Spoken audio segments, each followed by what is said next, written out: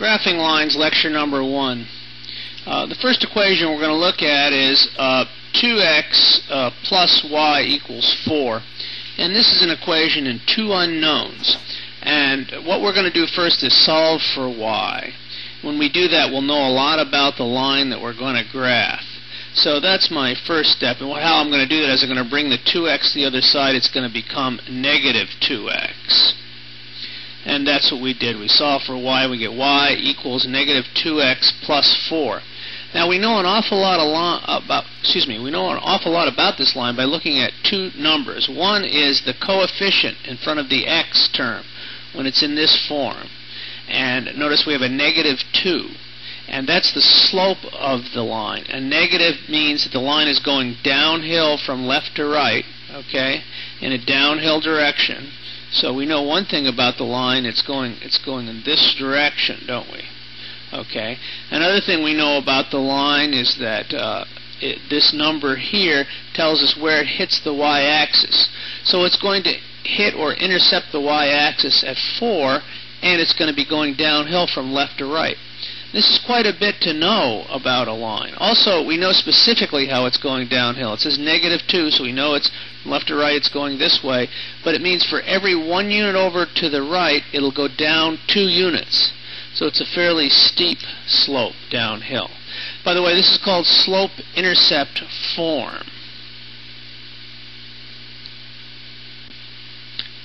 What we're going to do next is make a t-table and graph this line. In other words, we're going to find all points for which y equals 2 times the x value plus 4. And so we're going to try it. We can pick any points we want for our x values. Those are called the independent variable, by the way. X is the independent variable.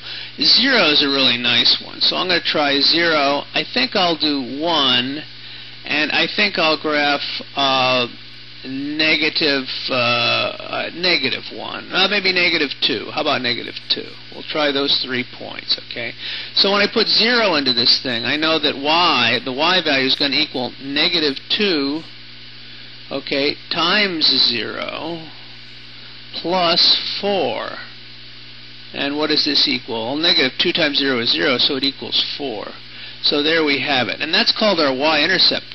Remember, we talked about that. When x is 0, y is 4. Now I'm going to try 1. And so I go negative 2 times 1 plus 4. Of course, that equals negative 2 plus 4, which is positive 2. I'll make that 4 a little better. There we go. So we have a 2 there. Okay. Now I'm going to try negative 2 in here. And let's see what I get. If I put negative 2 times negative 2 plus 4, what does this equal? Well, that equals, of course, a negative 2 times a negative 2 is a positive 4, plus 4 equals 8. So I'm going to put an 8 in here. Lousy looking 8, huh? Alright, I have my t-table, and now I can graph my line.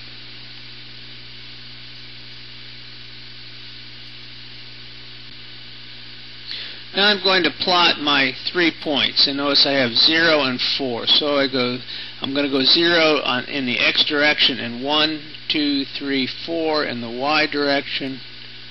That will give me this point. And then I go over to the right 1 and up 2. 1, 2. There's my second point. And then I want to go negative 2 and up 8. 1, 2, 3, 4, 5, 7, 8.